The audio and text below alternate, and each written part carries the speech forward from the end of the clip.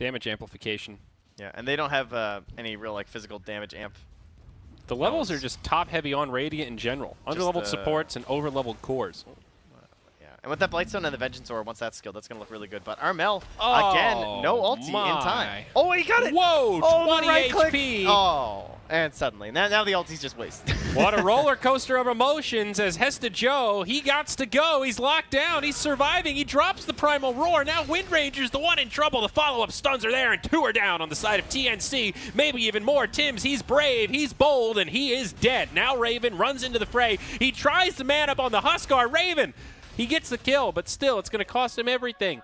Sam H wants the cleanup. He's got some creeps, but Arrow from the back line. It's Black, ready to rock and roll, and Noya comes back in for some extra damage. Hesta Joe tries to clear out these creeps, and all 5 of TNC will be put to death. 10-4, and a massive team